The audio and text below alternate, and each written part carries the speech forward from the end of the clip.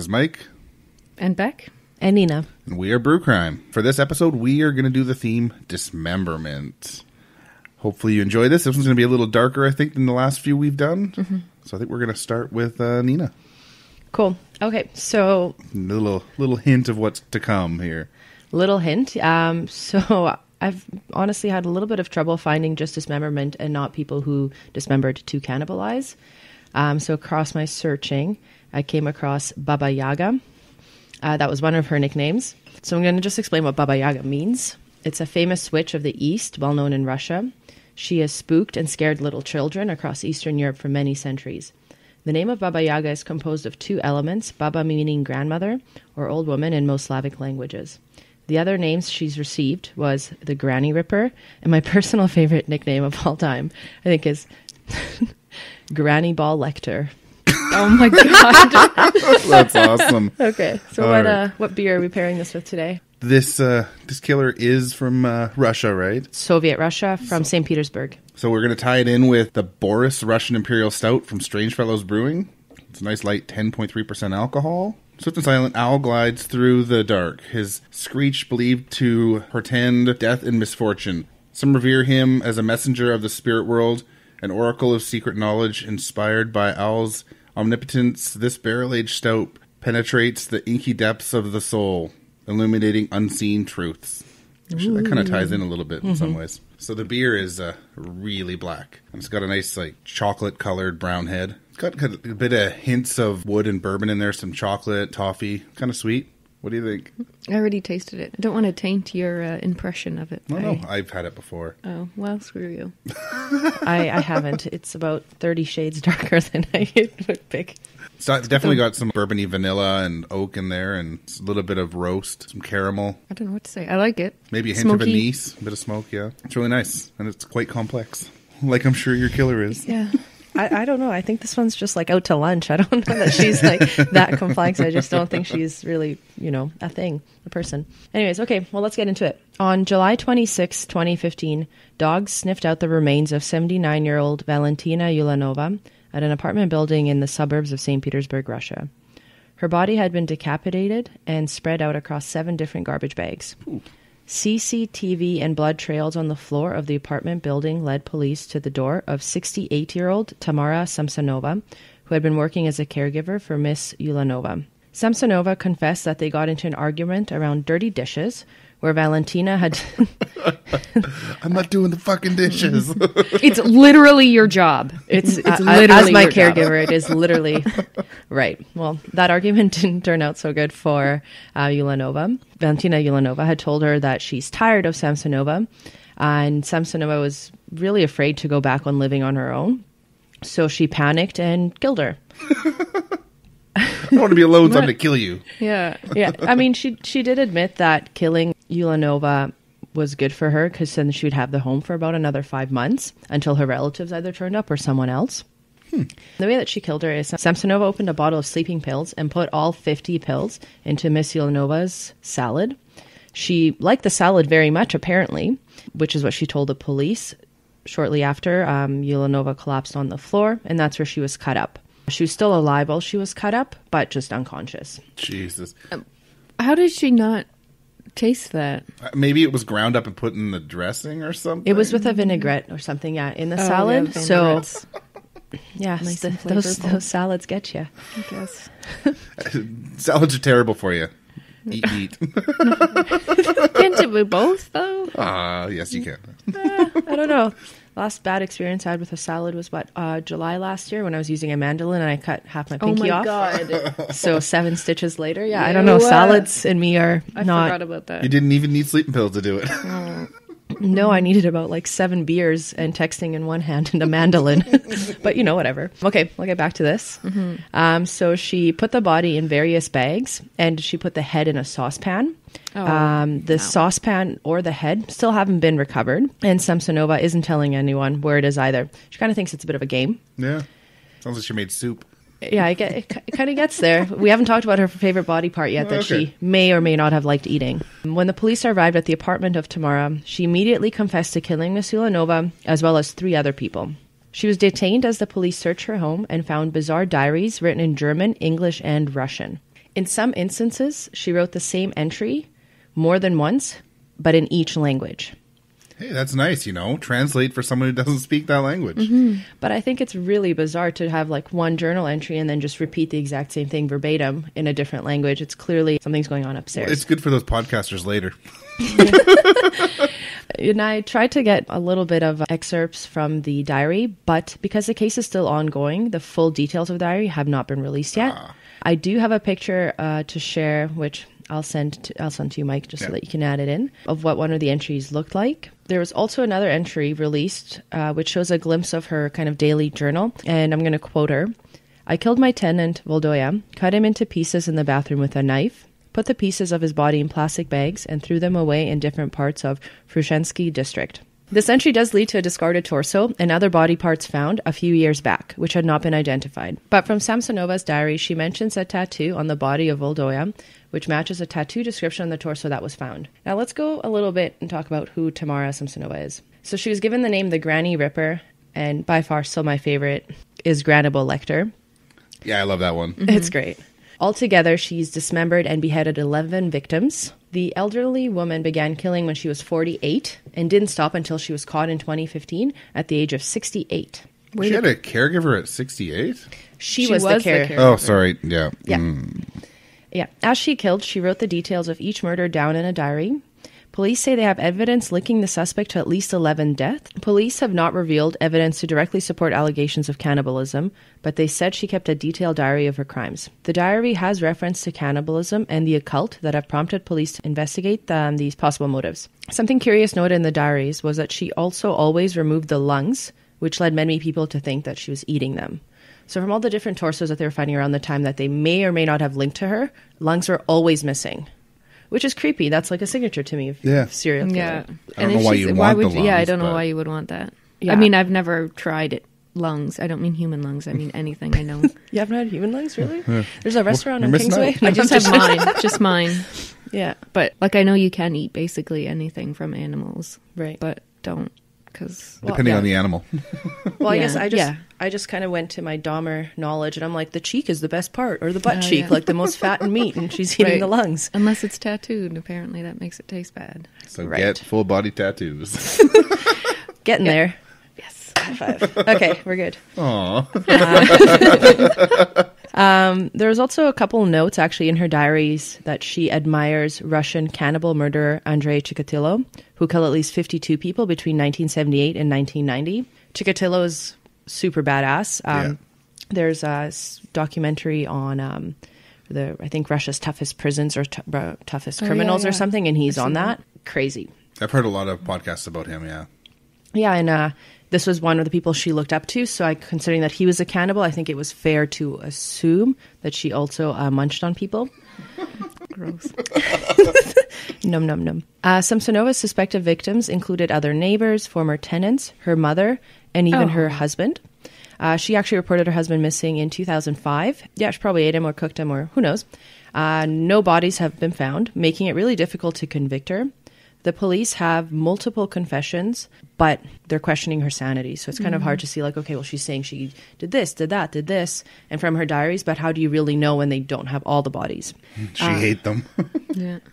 Well, yeah, and But bones, right? There'd still be so much You left. boil them in the pot, you make your stock, you turf them. do use it all. I mean, I have a couple photos of her as well. Like, she was really lean too. So like, I just can't see her eating this much. I don't know. I mean, I'm not sure how many calories are in lungs. I'm gonna move on that. And we never ate again. It never ate meat again. That's what's going to happen after. I'm kinda maybe. hungry. Anyone up for barbecue? Yes. Let's go get some steaks. Yeah. One of Rump roast. Trump. Oh my goodness. One of the places that they think that Samsonova had hid a lot of the bodies was just outside of the flats where she had lived. But that entire zone has been remodeled and rebuilt. So they're not sure. And they obviously can't go out digging up an entire building. Mm-hmm. When Samsonova was arrested, I have a couple quotes from her. And this, I think, kind of just shows you a little glimpse of where she's at mentally. I have nowhere else to live. I'm a very old person, and I put the whole matter to rest deliberately. I have thought 77 times about it and then decided that I must be in prison. I will die there and the state will probably bury me. I'm haunted by a maniac upstairs who forced me to kill. 77 times, is that what you said? Yep. No idea what that reference to. Maybe 77 people that she's killed or eaten, pairs of lungs. I don't know. But 77, just random. She's talking. It is, yeah. I mean, you'd think it'd have to be 77 people, I guess, because that's an odd number. You're not going to waste a lung. No, and super strange. At her first court appearance, Samsonova blew kisses at reporters and played peekaboo. She told the judge... Yeah. Going for the insanity plea, are you? Yeah, there's pictures, and I have one that I'll share that we can share with everyone. But she's, blowing kisses to the reporters. She's just, I think, completely delusional in what's going on. When the judge had questioned her if she should be remanded just in jail while her trial is going on, this is what she had kind of responded with. I'm guilty and I deserve punishment. I have been preparing for this trial for 10 years. It is all deliberate. We have to take that with a grain of salt, though, too. She does have a history of mental illness, and she was hospitalized 3 times before that. But, of course, the judge agreed with her and remanded her to stay in jail, where she just started applauding and clapping her hands, saying, like, good call. Well, I think you should go in prison anyways. You've done some heinous things. But I think it's maybe the shock of it's a 68-year-old little lady, right? It's a lot to take in. There was some reports also about her neighbors who seemed not that shocked, but kind of surprised, which I'm just like, what do you mean you're kind of surprised? Like, Bubba over there. But one of the quotes from Natalia said that Tamara is a very strange woman, tricky and very suspicious. She had actually confronted her about one of her friends that was missing, and Tamara said, please don't call the police, and she actually tried to lure this woman into her house, and the police were like, you definitely escaped becoming possibly another victim. But she didn't call the police? Nope. I think if someone was like, please don't call the police, I'd be like, okay, I won't. And then I'd go call the police. As you're dialing 911 in Exactly. your pocket. Oh, this is probably older than that. But I don't know, this is pretty recent, 2015. right? Yeah, 2015. So yeah, dialing 911 in your pocket. Actually, old cell phones, if you jammed all your keys at once, it would call 911. Yeah, my mom has definitely done that twice. Yeah, I definitely had, I don't remember who it was when I was going to university, but one of the people at my table had done that by accident. It was just in their pocket and their pants were too tight. Yeah. And police showed up. Yeah, my mom was working and by herself, and then she heard this voice being like, are you okay? Do you need help? Like really quiet. And she's like, where's that coming from? And she realized it was coming from her pocket. And she's like, hello? And it was a 911 operator. And she was so embarrassed. Which, I mean, it's a great thing that, if someone's stalking you or whatever, you could just put your hand in your pocket and jam the keys. Mm-hmm. But it obviously was a pain in the butt with lots of false calls because they got rid of it. Yeah. We had a super embarrassing story happen that I'd love to share. We had a panic alarm, right? Yep. My mom and I were leaving our house middle of the day to go to McDonald's. And we're coming back and our entire house was surrounded by police officers, police cars, God. VPD. My mom and I are just like casually with the Jeep, like rolling up with Big Macs. I'm like, oh, what's going on? And, like all the guns were pointed at a door. I guess the way that, I think it's Brink security, I'm not sure. They set it up that it's a hostage silent alarm, so they didn't trigger it properly. So they thought we were hostage in our apartments. My mom's like, no, it's us, we're fine. Mm-hmm. We had to walk the police. I'm a hostage to my Mick craving. Yeah, no doubt. Hostage to fast food. Yeah. Most of us. The police officer's not impressed. So there's at least like 8 or 9 squad cars. They actually walked into the house with us to make sure that it was all okay. Yeah. Well, because it's a panic alarm. Yeah. It's a hostage situation. I'm just like, no, it's fine. You guys go away. Mm-hmm. Yeah, so my mom was, I guess, trying to turn it on, but she accidentally hit the panic alarm. Shit. I know, McDonald's was cold by the time we got inside. I was pissed. No doubt. That's what's important here. It was bad. No, and the police officers, too, said that we have to give a call to the company to change that because that's a serious thing, and I don't know how many resources they wasted waiting for us to get back with our McDonald's. To just be like, it's fine. No one's answering the door because we're not here. Oh, my God. But no one broke into your house. It was the safest house at that particular time. Yeah. Anyways, segue back to this crazy lady. Essentially, the police, what they're doing now, because it is still an ongoing investigation, they're scouring records of unsolved deaths just to see how many she could have killed and how many match with her diaries. Mm-hmm. And from what I saw as well, they'll be releasing more information that's what's actually in the diaries once this trial is completed and then once they have more linked. But it looks like so far she's going on trial for just the one of the ladies that she was a caregiver to. And they have another 10 that looks like for sure. Yeah. Well, the one guy is a for sure as well with the tattoos and the torso. Oh, that right, was, right, yeah. right. Yeah, and I have a couple of gory pictures, which we can also put, because they took, of course, as Russians do, because nothing is out of bounds.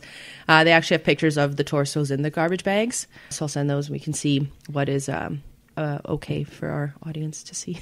And I can always set it up that they have to click a link to bring the picture up instead Yeah. of just having the pictures right up front. So if they don't want to see them, they don't have to. Mm-hmm. I wish I would have seen that last night when I was Googling Oh, by that's myself what in you bed were and looking YouTube at. videos. Oh, my I know. God. I creeped myself out that I just went to sleep last night. Yeah, it's not good. Yeah, no. But I think we've all been there. yeah. When you're probably watching something you shouldn't at bedtime.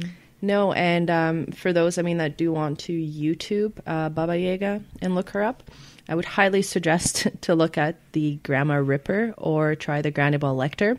Because if you search Baba Yaga, there's also a 5-man dance group that competed on Britain's Got Amazing. Talent or something. Nice. Something random. And I was just like, oh, this is kind of weird. I was like, And then 3 links down, I'm like, oh, and now here's my crazy Tamara. I looked her up when we were trying to pair a beer for it, but I didn't want to read too much because I don't want to spoil it for myself. But I had no idea it was so recent because the picture it showed, I would say it looked like it was from the 70s. Yep. It was a black and white photo, Yeah, no, which white. I know they had color photos. Don't Yeah. yip Here. at me. I'm not a fool. Oh, yeah. I have a journal entry. Oh, dear. And that's one of the torsos found. Yeah, it's pretty gross, yeah. Yeah, it's a thing.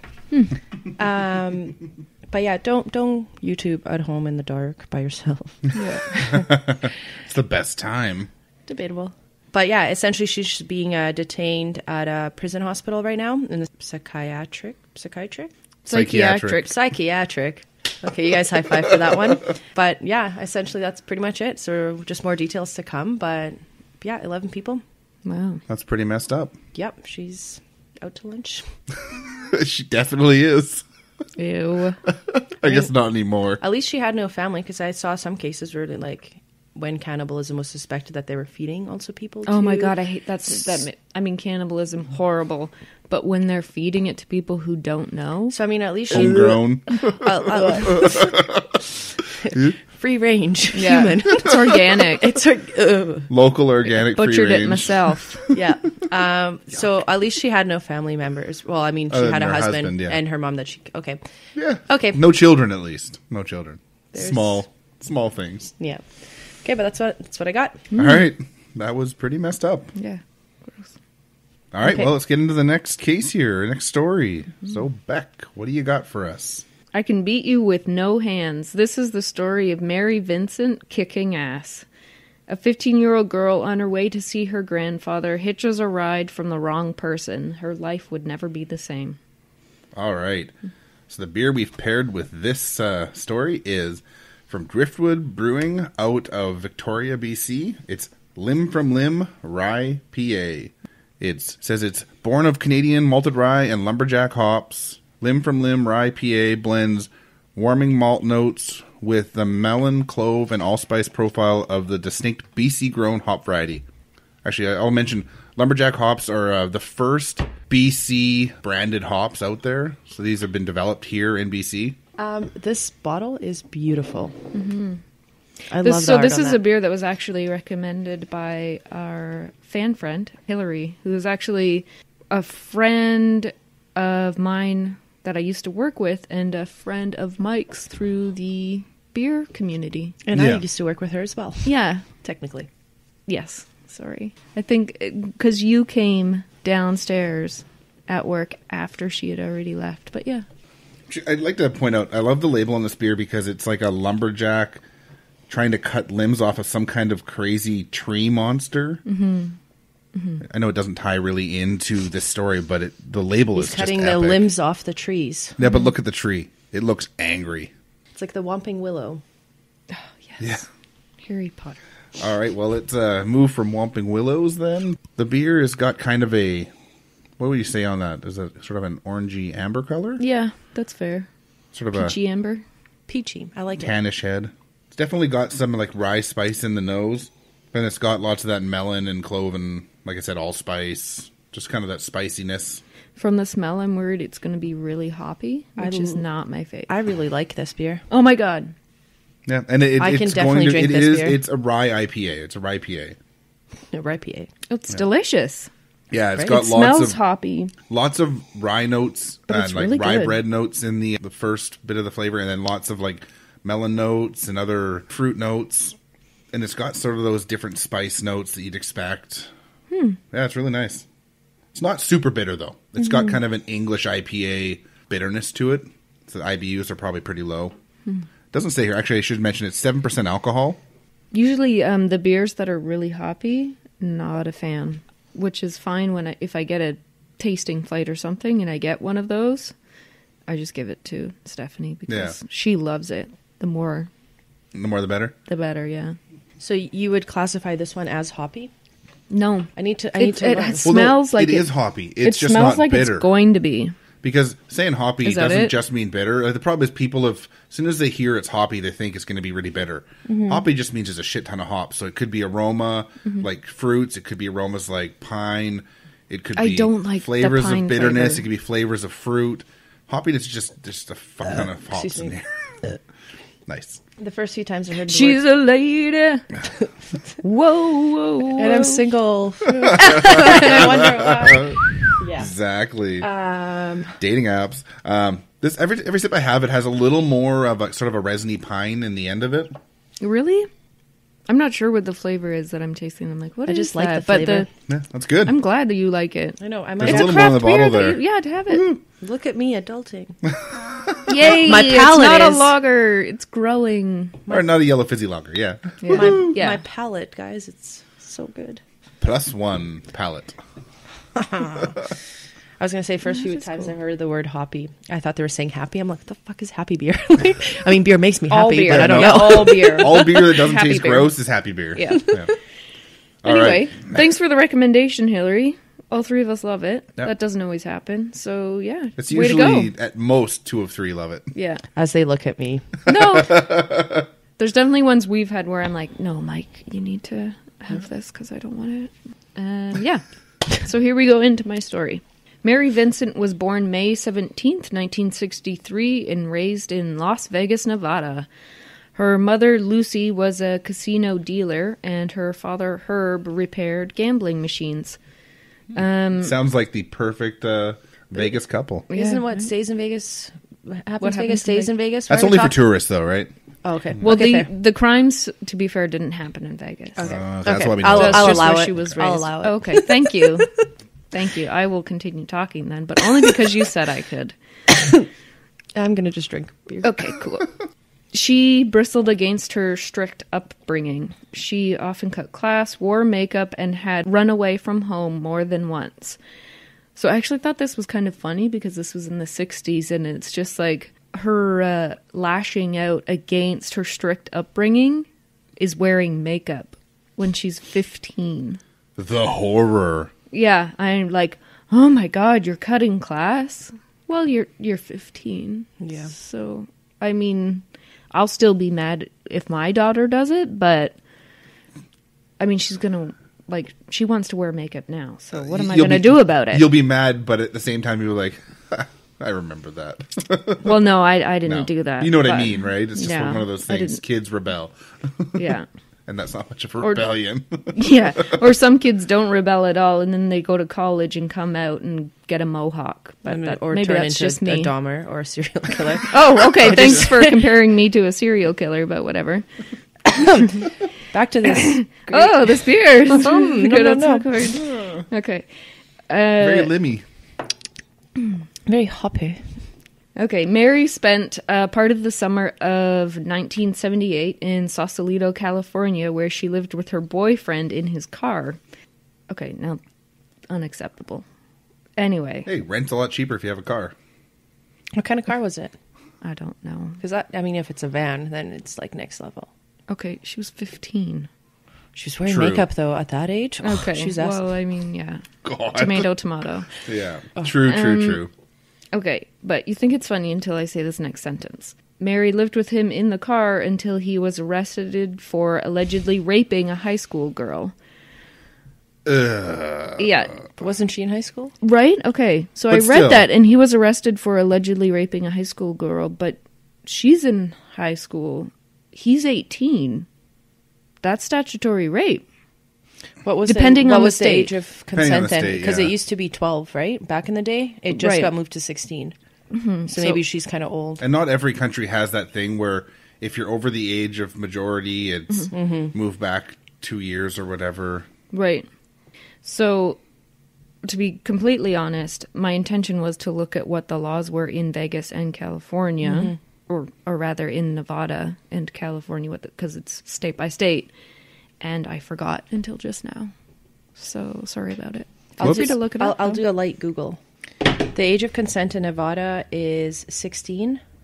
But what was it in 1978? Age of consent, Nevada. 1978. 16. Okay. So, And California was the other one? mhm. Oh, actually 18. Wow. So there you go. She was only 15 at the time. Yeah. So unless we're assuming that they weren't having sex at all, but were living together in his car, that's statutory rape. Yeah, you'd think so. At So- the very least. Yeah. But I guess there is a difference between statutory rape and violent rape. Yes, absolutely. Both of them absolutely. are bad, but there's a difference there. So I think what they're saying here, if they're saying that he raped a high school student, What they're I'm meaning more of Non-consensual. Non-consensual. Even if it's consensual and statutory, that's still not as awful for the most, depending on the ages and because stuff. at least there's consent. At least there's from consent, even though people they shouldn't be able involved. to give consent. No, If there is I no can- consent, it is a Worse. bigger violation. Totally. Yeah. I completely agree. But what I guess what I'm suggesting is that I couldn't find it really more specific information about the rape allegations Yeah. that were in California, and it could have been someone's daughter's parents Yeah. alleging rape. It's true. In yeah. which case, the potential is there that it was another case of statutory rape. Yeah. Right. It doesn't matter. No, I just don't think it's her because they would have just Agreed. mentioned it was her. Agreed. Yep. Anywho, yes. So when he was arrested, Mary decided to head to SoCal, California, to stay with her uncle, who she periodically stayed with because it was a safe place for her to stay. That wasn't with her parents, who she didn't get along with. They fought a lot, as you do with teenagers. Yeah, teenagers are terrible. Can't wait.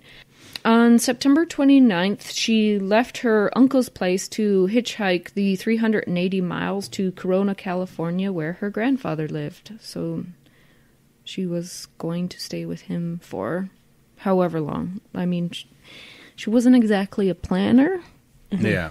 but yeah, so she had stayed with her uncle for a while and then was going to see her grandfather. While she was standing with two other hitchhikers near Berkeley, California, a blue van pulled up. The driver said that he only had enough room for her, even though the van was completely empty except for one bag. She was exhausted and just wanted to get to her grandfather's home, so she ignored the warnings from the two other hitchhikers and hopped in. Yeah. If I've learned anything from all these stories I've heard from what we've gone through in other podcasts, if you got a gut feeling and someone says just don't do it. Yeah, exactly. Don't hitchhike. Well, Trust your hitchhiking gut.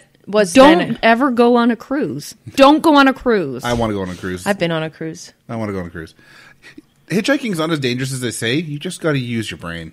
If someone pulls up and you get It's a bad not as feeling, dangerous for a large bearded no, in general, fellow. they've actually proven that Hey, it's now. actually not as dangerous as they say it is.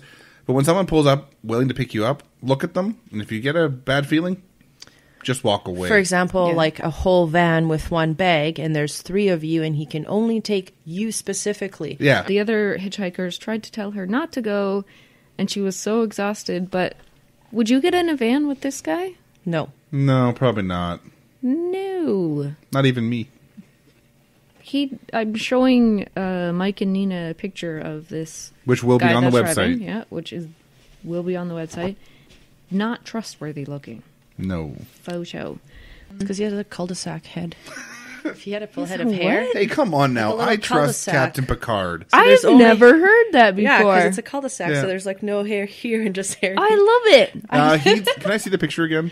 He's got like I a mean, partial if you cul-de-sac. want, but- He could make I it think he's got more like a really bad widow's peak, doesn't he? Yeah, because he has this weird island Yeah, no. hair. But He's you got- see in the picture in the left, spots here, so it's like Yeah. it's like a no-turn cul-de-sac, like a dead end. I don't know. I don't like it. He's got a cul-de-sac that still has like the grass median in the middle. Yes. Yes. Where it's the community garden. Yeah. It's the community garden right here in the middle. Yeah. All right. We have those in East Van. Totally. Go on. Back to this asshole. Yeah. Okay. Cul-de-sac killer. No. The driver was Lawrence Bernard Singleton. He went by Larry.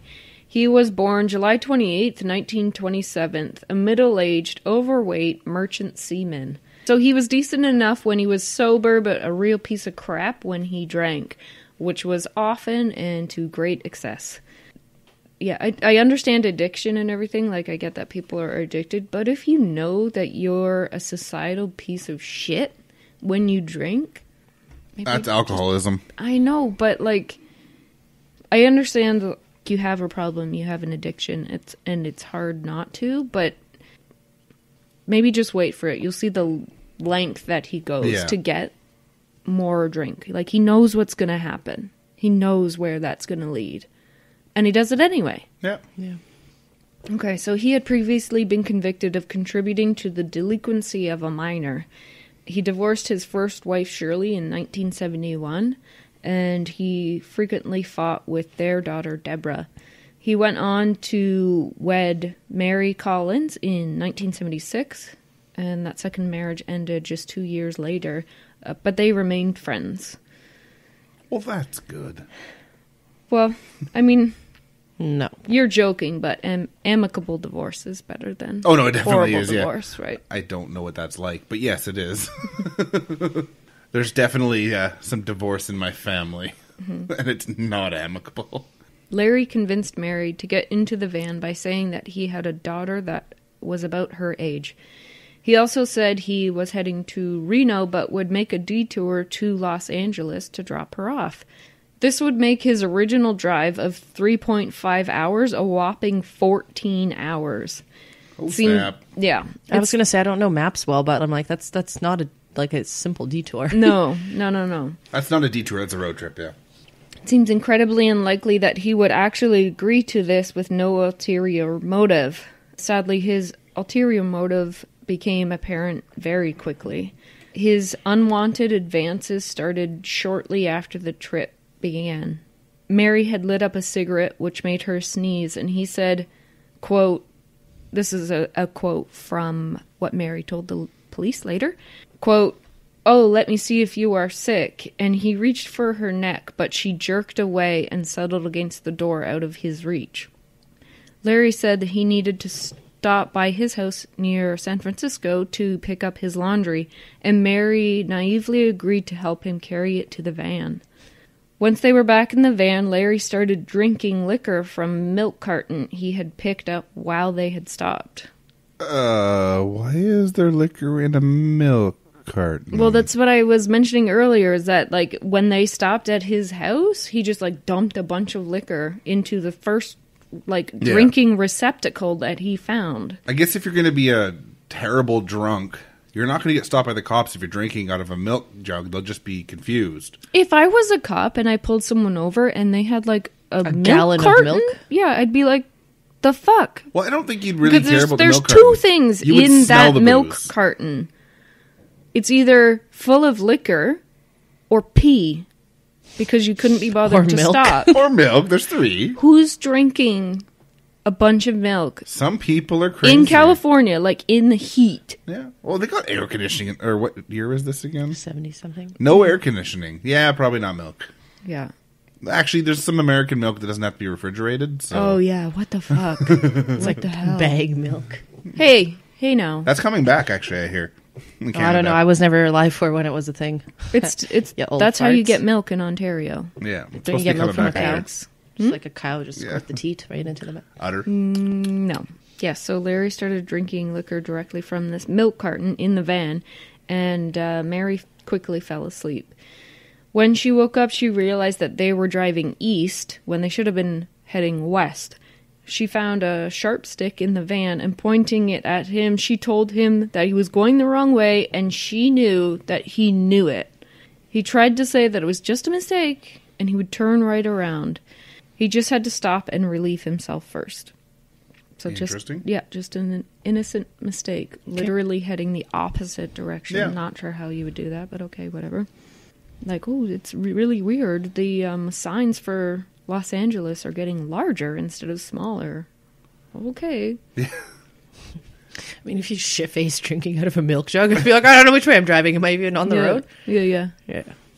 That's actually just surprising he's still on the road. I'm surprised she just fell asleep. I'd be like, I think I need to get out of the car now. You're drinking booze out of a milk carton, but... Yeah, so at the point that he had picked her up, she'd already been hitchhiking for days. So she'd been basically awake for days. Right.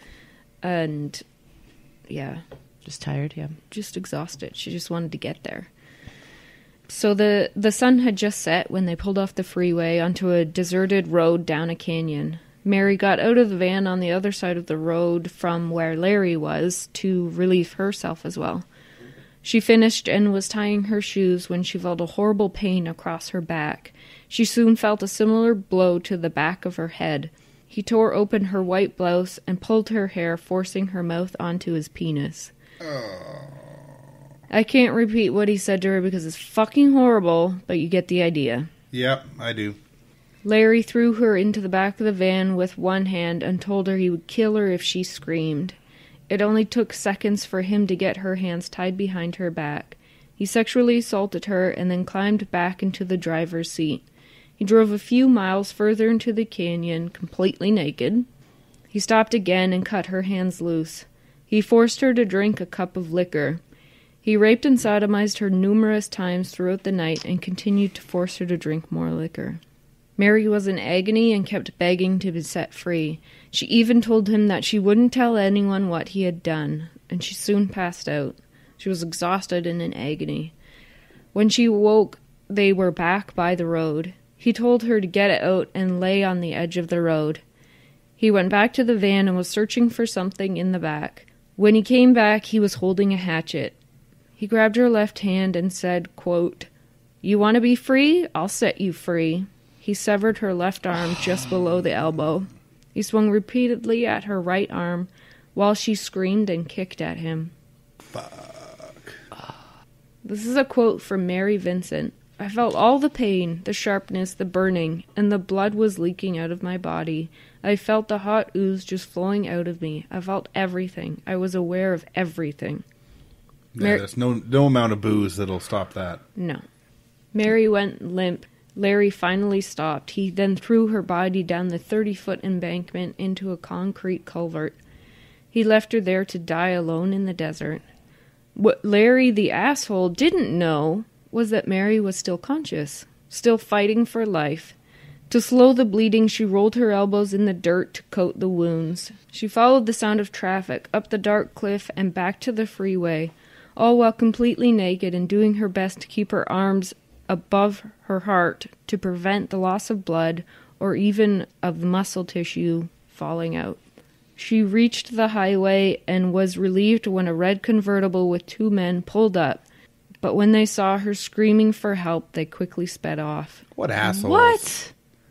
Garbage people. Not long after, two people who were on holiday but had gotten lost pulled up and quickly wrapped her in towels. They sped her to the nearby airport and called for an ambulance. The first thing she said was that she had been raped. She gave an exceptional description to the police, and when the sketch was released, a woman easily recognized her neighbor and longtime friend, Larry Singleton. Fuck. She went straight to the police. Good for her, because so many people don't turn their friends in. Mm-hmm. And they need to. They're just like, no, it couldn't be him. Yeah. He's such a good neighbor. No, he's a piece of trash. Yeah. Mary's arms were eventually found near the Golden Gate Bridge. Unfortunately, it was too long after being... Chopped off? Yeah, sorry, but yeah. So they couldn't reconnect them, and she was fitted with prosthetics. But that actually got me to wondering how frequently they find actual body parts there. Like those feet that kept washing ashore here. Mm-hmm. Yeah. And there's one recently, actually. So I tried looking it up because my search history is completely fucked up anyway. So Same. whatever. Yeah. At this point, if my laptop's confiscated, We're probably already on a watch list gonna because of this look like podcast. a crazy person. It's my work computer too. So I didn't actually find an answer, but I did find a really sad statistic, and that was that from 1937 to 2012, 1,600 bodies were recovered of people who had jumped from the Golden Gate Bridge. Oh, man. That's really sad. Yeah, it's over 21 a year. Yeah. So it's basically it's every 2.5 weeks. Crazy. Yeah. I mean, that's sad, too, because, you know, even if you survive the fall from that bridge... Which is almost impossible. Yeah, that water there rushes so fast that it's almost impossible to live regardless. That's why they put Alcatraz out there. Yeah. Is because there's just no chance. Have you? No. There's a documentary. I'll find what the name is of it, but it's about It's the bridge. The bridge. Yeah. And there was this guy who did survive, and like this newfound like life and all that, and it's crazy to see him, just hear him speak about it. How after he jumped, he's like, I don't actually want to die. Mm-hmm. So it's just like how many of these people are? Yeah, because it wasn't after he'd survived. It was as soon as he jumped. Yeah. He was like, oh my I God, shouldn't have done this. and that like what? And it's only 4 seconds from jump. Or was it 4 seconds? It doesn't matter. Under 10 anyways. Yeah. Yeah. But Yeah, insane, completely. yeah. Terrifying. I didn't get too much into it because it's off point, but also I don't know that maybe we'll talk about it later. Yeah. It might be something we talk about later. Anyway, when Larry Singleton was arrested, he insisted that Mary Vincent was, quote, a $10 a night whore. Ugh. Okay, well, A, that's a fucking lie. And B, even if she was a sex worker, that's no excuse for And- what he did. She was under the age of consent, so regardless. But I think Yeah. that's even like besides the point. Yeah. Like, But I mean, okay, it just adds to it, right? Yeah, yeah. If he's trying to claim she's a sex worker, she can't be legally because she's under the age of consent. Mm-hmm. Period. even if I don't even know if it was legal at that point, but like, okay, she's a bad sex worker or whatever. Why should she chop her hands off and leave her naked in Yeah, a it ditch? doesn't fucking Yeah. matter. Well, it just adds to it, right? He's Right. trying to claim this. It's like, she can't be. Yeah. Deflecting, And so yeah. and it's like, oh, maybe he didn't know how old she was. We'll have pictures on the website. She does not look like an adult. Yeah. It doesn't fucking matter how old she was. I don't care if she was a 60-year-old. There is no excuse for what he did. Oh, no. Period. She's a person. Yeah, no, what I'm saying is it's even worse because he's trying to claim Yeah, that she's no, I this, get- and she's fucking Complete. not. It's Yeah. completely irrelevant of what. Yeah. Okay, so he also claimed that the two of them were not the only ones in the van and that he was framed by the 2 hitchhikers that were with Mary. So what he was saying was those 2 hitchhikers that were with her when he picked her up, that he had picked all of them up and that they together had worked out a plan to frame him Of for course, this of course. crime. And Yes, I'm going to And frame he you never- by chopping my own arms off, rubbing them in the dirt, and running down a highway naked. Yeah. Yep. Sounds like fun. Yep. Not. exactly. He also offered no further information about that, like what they looked like or like their ages. And it's like these people that were in his van, there was no physical proof that there was anyone else in Yeah. his van. And I mean, I don't have to tell you, he's full of shit. Yeah. And I mean, he's just one of those people where he goes through life and fucking nothing's his fault. Anyway. Yep. Woe is me.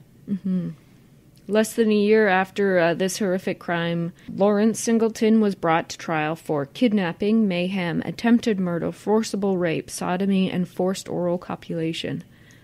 Mary Vincent was there to testify against him. He was convicted on all counts. While she was leaving the court that day, she had to walk right past him, and he told her that he would finish the job if it was the last thing that he did. Fuck. Larry Singleton received the maximum sentence. The sentence should have been that he would be released the day after she got her original hands back. The day after she could actually sleep through the night without screaming in fear. The day after she didn't have the horrific memories of every minute of that night seared into her brain. But it wasn't. What he actually received was a whopping 14 years. Fuck that. Absolutely fuck that. It's a fucking joke. Yeah. Okay. Mary... Should have been 14 years per finger. Yeah. Never getting hopefully out. as a child rapist and all that, maybe fingers crossed the story turns that someone took care of him in jail. Don't hold your breath on that. Damn it. Okay. Mary was terrified. She was living in an almost constant state of fear. It had very detrimental effects on her health, mental well-being, as well as her relationship with friends and family. Her parents had put her in a school for people with special needs, and she started to see a therapist. She continued to act out by being wild. Her father, Herb, began collecting guns and talking about killing Larry. He began to fight with his wife, Lucy, and they eventually broke up. Herb moved to Alaska. Initially, Mary stayed with her mother in Las Vegas, but eventually she left too. She moved to Washington State, and in 1987 she got married. She was still very afraid and for a time was too scared to leave her home. As it turns out, her fears weren't completely unfounded. While he was in jail, Larry had been such a model prisoner that they decided to release him a little early. Fucking hell. It's bullshit. 6 years early. Yep, that's right. I think the dad needs to leave Alaska. Like, unfortunately, he'd be in jail, but... He served 8 years for what he'd done to her. The stress of his release, amongst other issues, led to Mary getting divorced after only 3 years. She and her 2 sons moved to a small town near Tacoma, but Mary was still having difficulties keeping everything together. No shock at all. No, not at all. They left the area to move to sunny Orange County. Mary got a job at the Orange County District Attorney's Office, and her life finally began to stabilize. I feel so bad that her marriage broke up because of it, because it was no fault to either her husband, it sounds like. It was just the stress of this awful, awful experience when she was younger. Yeah, and while I was doing the research, like, she specifically mentioned that the father of her sons is an amazing man, but they just couldn't make it work through everything that she was going through. Oh, it's It understandable. just I mean, couldn't happen. Who wouldn't be broken from what happened to her? And to have the person who did it get out that early, it's going to destroy anyone. But I think it's like the daily reminder as well, right? Like, if you can mentally not think about it every waking second, if you're looking down or whatever, you're functioning, Trying to you're do seeing anything. it, Yeah. right? I don't know. I think it's so much more than just getting over it, you know? Yeah. Meanwhile, Larry Singleton was going through a much-deserved special kind of hell. There was a huge public outcry after he was released. Every city that he tried to move to in California wouldn't take him, and he ended up having to serve out his parole in a trailer on the San Quentin grounds. That's awesome. I Yeah. love it. And Might as well still be in prison. I don't understand, like... Was he registered as a sex offender? Was that a thing back then? It wasn't. Fuck. So, but I don't fucking get it. Like, you come up for parole. If I'm not listening to anything that you say, like, I don't give a rat's ass what you say. I'm looking at the facts of the crime. I'm looking at a girl, not a woman, a girl that you cut her arms off. Yeah. I would be like, 14 years isn't enough for you. No. If there was some way for me to add more time to your sentence, I fucking would. Because you're a piece of garbage. Like I said, 14 years per finger. Times 10. Anyway, so it wasn't even like a backlash for these other communities. He had to have, when he did initially, because he had to try to move into these communities, he had to have police presence outside his house because he was receiving death threats every day. Oh, darn. Yeah. Yeah. Well deserved. Don't waste our police dollars on that. I was just Exactly. going to say, so you're spending even more money. Well, if he's such a Why was society he is such a released? threat to him, why is he out? If general public can see that he shouldn't be out in society, why can't people whose job it is to make that decision see that? Mm-hmm. Oh, well, he was a special, like, he helped teach these other inmates, and I don't give a shit. Yeah. I don't care. Give him a little more food at the friggin' dinner time or something, but don't let him out. Oh, I mean, you saw his picture. He didn't need more food. But anyway. Hey, now, we all need more food. Okay, so he lived in a trailer on San Quentin grounds, and he joined Alcoholics Anonymous, and he claimed that he was done drinking. But because of this huge public outcry, California actually changed its laws. So had Larry been convicted of the same crimes today that he was actually convicted of, he would have received 31 years in jail instead of 14. Still not enough, but... Exactly. It's better. Not even close. It's better. Still not enough. And even if he had have received the 31 years, it wouldn't have been enough even at the time to comfort Mary. Like, she remained in hiding throughout his entire sentence and his parole. Yeah. Once his parole ended, Larry decided to move back to his home state, Florida. Oh, of course. Of course it was Florida. Poor Florida. What the hell, Florida? Oh. So he was arrested in 1990 for petty theft, and he was sentenced to 2 years. And again, he didn't serve his full sentence. Of course not. He also spent some time in a psych ward for attempting suicide. Don't feel sorry for him. Whatever. Piece of garbage. Why only attempt? He's a piece of garbage. In 1997, he lured Roxanne Hayes to his home. Roxanne was a mother of 3 who had sadly turned to prostitution to make ends meet. I was surprised how many articles just referred to her as a prostitute and not as a woman. And it was like, what the... Or at least as a sex worker, but yeah. Well, I mean, yeah. I mean, the articles I found were in the late 90s. Right. So it was...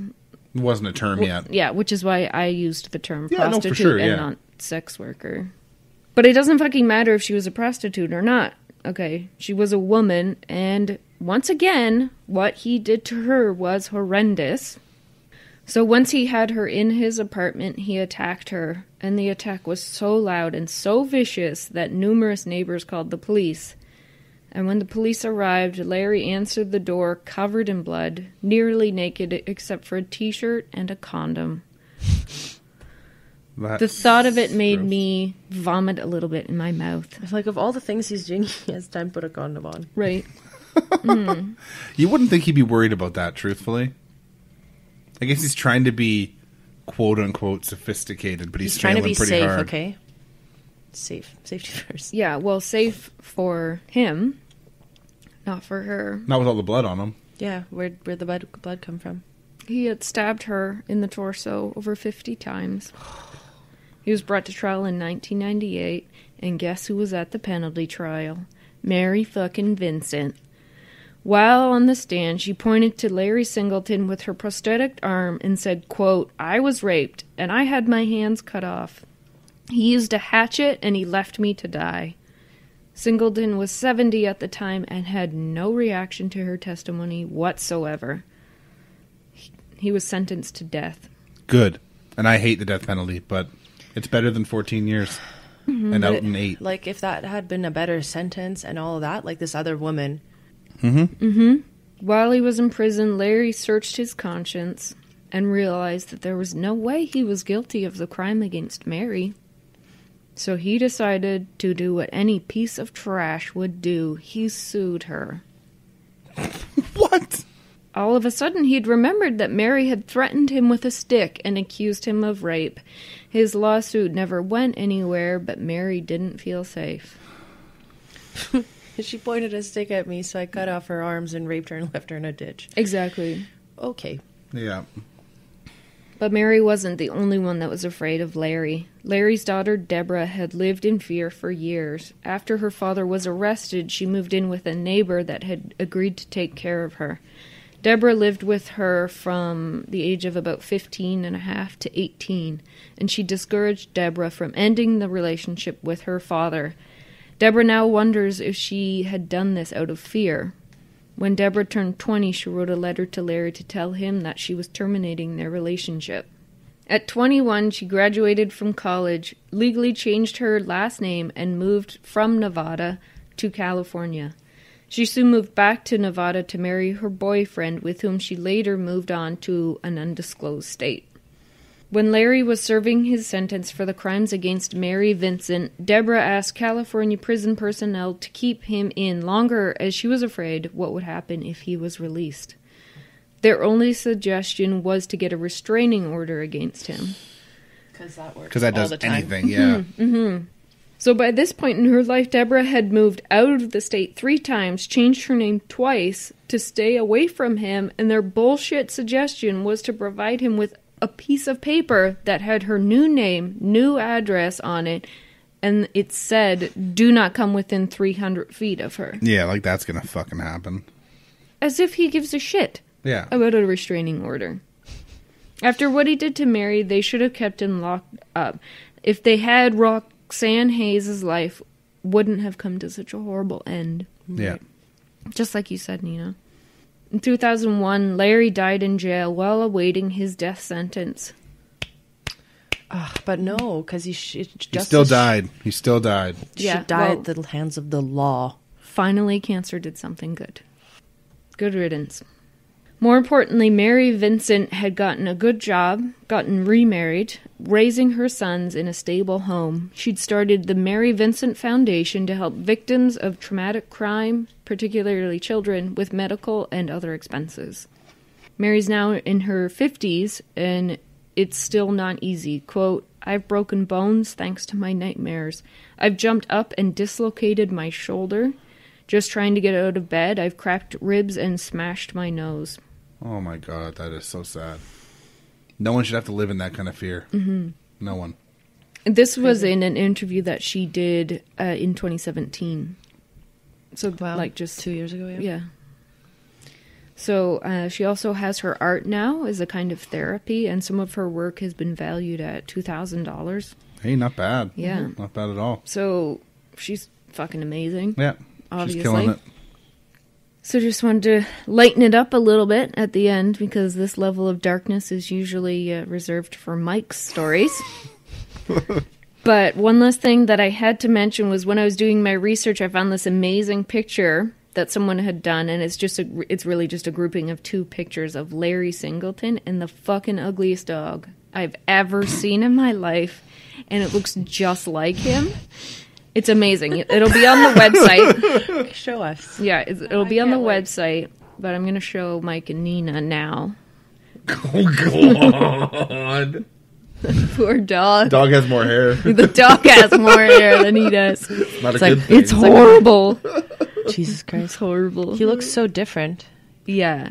Yeah. He should have just committed to the bald head once he started cul-de-sacking. Yeah, so Yeah. this It's a better picture look. was like near the end, so this would have been in the late 90s. Insane. Yeah, he looks even more insane there, yeah. So yeah, you can see the asshole versus dog picture on the website as well. But yeah, that's my story. So the end of it is that Mary Vincent is fucking amazing. Larry Singleton's a piece of shit, and the justice system totally failed her. Big surprise. So sad. Yeah, it is. All right, well, this is the time when usually I would tell my story. Mm-hmm. But we're going to cut this here, and you're going to get my story next episode. I'll give a little hint. It's going to take place in Toronto, Canada. And hopefully you are ready for that episode when it comes out in a couple more weeks. It's on the same theme, but we're still running Dismemberment. a bit long. It's just part 2. My story had a lot of information, and it went really long. So it's gonna take its own episode up. So hopefully you enjoy that. Yay. Yay. Until next time. Well, I'll say too, you can find us at Brewcrime on Twitter, at Brewcrime on Facebook, or go to our Facebook group. It's facebook.com/group/Brewcrime. You can find us on Instagram at Pacific Beer Chat. You can find us at brewcrime@pacificbeerchat.com. If you want to email us or send us any suggestions for episodes, you can find us at brewcrime.threadless.com to purchase any of our merchandise, or just go to brewcrime.com. Thanks for listening. Till next time. Bye. Bye. Bye. Brewcrime's intro was created by Mike using Creative Commons Attribution licensed audio from purple-planet.com, soundbible.com, and freesoundeffects.com. Logo design was by Ben Greenberg. All cases and stories were written by Beck, Nina, and Mike, and our sources are put into the show notes for each episode. We always want to give credit to the people that research the cases we talk about. Check out our store at brewcrime.threadless.com, where you can purchase swag like t-shirts, phone cases, beach towels, and all kinds of cool stuff. We can also be found on your favorite podcast apps, our host, Spreaker.com, or brewcrime.com, as well as at Brewcrime on Twitter, at Brewcrime on Facebook, at facebook.com/groups/brewcrime. Thanks for listening. This has been a production of Pacific Beer Chat. Brewcrime is part of the Hopped Up Network. Here is a sample of one of the podcasts you can check out by going to hoppedupnetwork.com. On the Pints and Provisions podcast, we discuss the ins and outs of beer, brewing, and breweries, in addition to all those crafts that pair well with beer, such as bourbon, coffee, food, and cooking. Join Evan, Ryan, Mark, and Dan on each episode where we discuss those crafts we love to imbibe. Here's a clip. I've got 4 full glasses over here. I need to figure out my glass situation before I pour this. You're the one asking for more. Your own glasses. Yeah, he was the one that said, "What's next?" Well, there's a bunch sitting out. I thought maybe I thought we were going to get those going, but We are proud members of the Hopped Up Network, where you can find all our episodes, and also look for us on iTunes, Google Play, Podbean.com, as well as Facebook, Instagram, and Twitter. Cheers. Now here is a promo from a fellow true crime or spooky podcast that we really enjoy. Hope you'll take a listen. Norway reeling from twin attacks. First, a suspected car bomb. Quick was known as Sweden's worst serial killer. Quick was convicted. Kim Wall disappeared after boarding Madsen's submarine in Copenhagen harbour last August. Terrorism, miscarriages of justice, serial killers, disappearances. From the known to the lesser known, we give you true crime from the dark and frozen regions of Northern Europe. This is Nordic True Crime. Subscribe to our bi-weekly episodes on iTunes, Spotify, or on your podcast provider. And find us on Facebook, Twitter, or Instagram at Nordic True Crime. She was detained as the police searched her home, and they found... In some instances, she wrote the same entry in more than once, but in the day... Wow, that's a horrible sentence. Hold on. District. I'm going to do that one again, because I don't know if I said that right. Just own it if you didn't. Yeah. Just own it if you didn't. Pretend you got it right. Okay. No. I feel like the Serb in me, like I can do the Slavic language thing. Yeah, like, I was going to say, if any of us are going to get it right, it's going to be Nina. Or you should do it obviously wrong just because. But out of principle, screw Russians. No. Save that for the end. Just joking. Don't kill me. Okay. This entry does lead to a discarded torso. Torso. Torso. Remix. Let's just go with that. Okay. But from someone knows... I'm literally going to pick the next story to just have like the whitest, simplest names. I don't know why I'm even trying right now. Okay. But from Samsonova's diary, she mentions a tattoo on the body of Volvodo.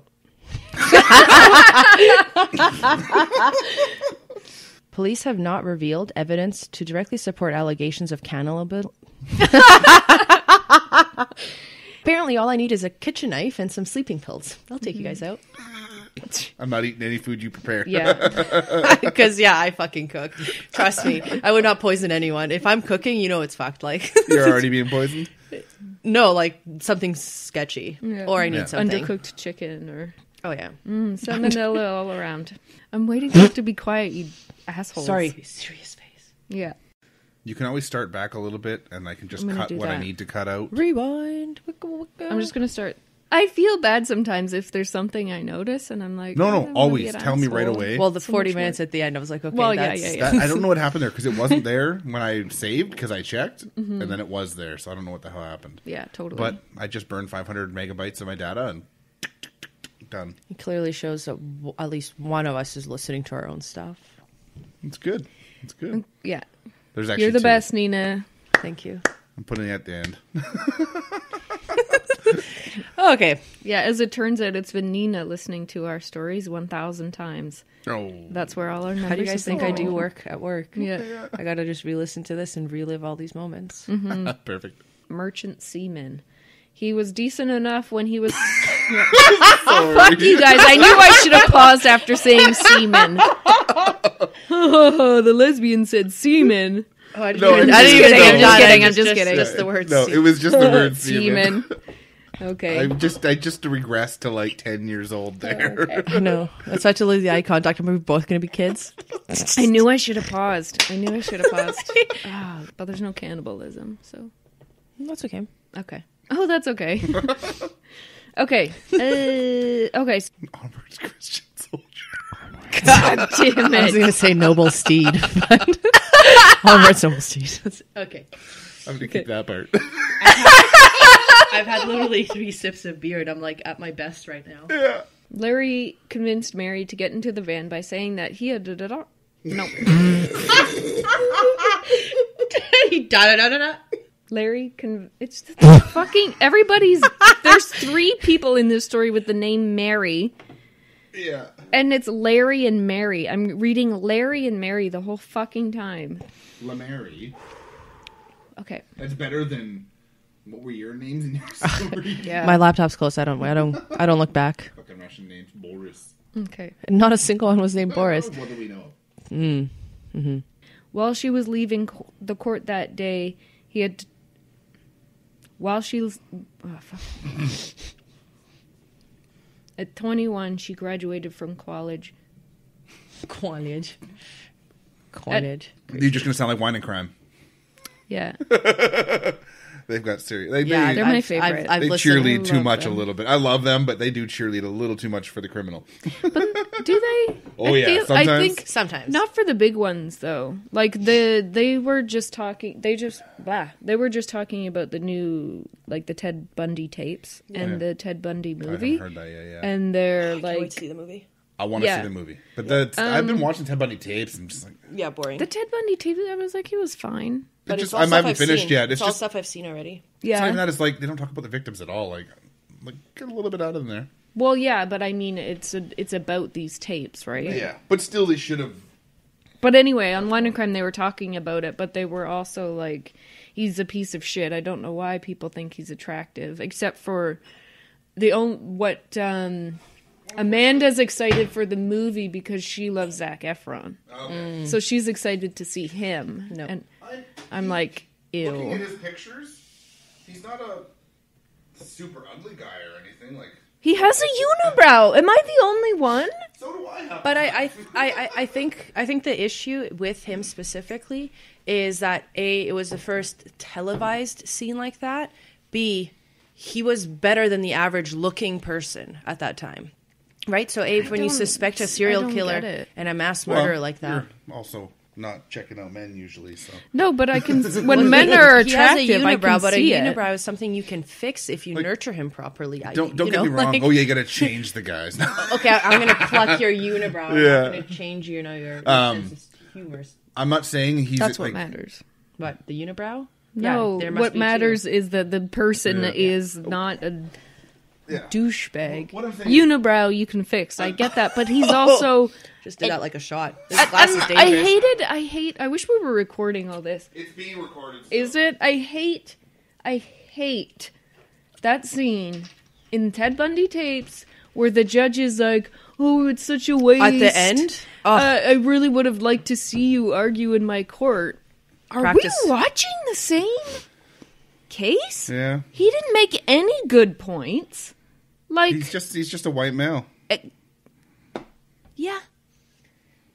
Yeah. But I think it's what people's perception was of what a serial killer is, right? Like, you're seeing these butchered bodies, they're bitten, they're brutalized, raped, assaulted. When you think of that, you think of like a werewolf type man, like a terrifying an animal, like, a hillybilly animal. I don't know. Hillybilly sounds hillbilly cute. But you're thinking of a savage beast, not someone who can speak. He can speak. I mean, does he sound rational or sane? No. I mean, one of the things in the tapes that I'm sure obviously you've seen was, his conditions in the cell. What does that have to do with anything that we're here talking about, what you're accused of? However, he can articulate, and the funny things he would say, people are sitting in the audience are like chuckling and laughing. It's like some of these women, I'm like, do you not realize what he did? Yeah. And not to give it away, or you finished watching it, right, Mike? Don't worry about it, because I know enough about the story already. I mean, when he was then tried just for the 11-year-old girl that he murdered, the second trial, there's still people who are laughing. It's like, hold on, he already has 2 death penalties. Like, he is guilty. He is a serial killer. You guys are still laughing and just, like, giggling. Oh, he's still I'd just be like, fuck you, buddy. Nothing you say is funny or intelligent or anything. That was a child. But I'm curious if you would feel the same back in that time without knowing everything we know. Yeah, I mean, that's fair. Everything, it was different then, right? Like, to me, the whole, like, it was mind-boggling that people from, like, literally, like, city to city, town to town didn't know what was going on. Where I feel like now if someone farts in Africa, name. I know about it already, right? Like, okay, but you know what I mean? Like, right? Totally like, know. It's a thing. So, it's a bad example, but, like, right? I don't know. Anyways. You know what I mean, though, right? Like... Yeah. The only thing that I did get out of Ted Bundy tapes was I don't remember hearing about his escape before. No, I didn't. Of all the things I've seen, I don't remember hearing about that. Well, that was the crazy thing, too, because with the second escape, because he did it twice, the second one, the shaft he got through, it was incredible, because you're looking at it, they didn't have a single other person that could even fit through it, but because of how much he starved himself, I'm pretty into these serial killers. Yeah. All right. Well, maybe we'll cover him one time, but we'll just throw this at the end of the episode for now. I think we should definitely not cover him anytime soon, though, because the tapes just came out, so it's so fresh. And the movie's coming out, too, so yeah. Well, in like a year. Whatever it is. But Zac Efron, what a babe. Ew. I wonder if they're going to give him a unibrow. Well, I don't... They must. They must to make it real. Like, I've seen the trailer for the movie, and, like, he looks like Ted Bundy, but Ted Bundy was never that fit. I don't understand. Well, you're not going to be... They found a good actor that wanted to do it, period. But he doesn't look that fit in the recordings and stuff. Like, I've seen some of the courtroom scenes where he has the white shirt and the blue and the bow tie. It looks pretty fucking good. Yeah. I watched the Ted Bundy tapes, and then I watched a trailer for the movie, and it was interesting to see how Hollywood the movie was. You know what I mean? Especially when you see scene for scene what actually happened and how the movie portrays it. It was interesting.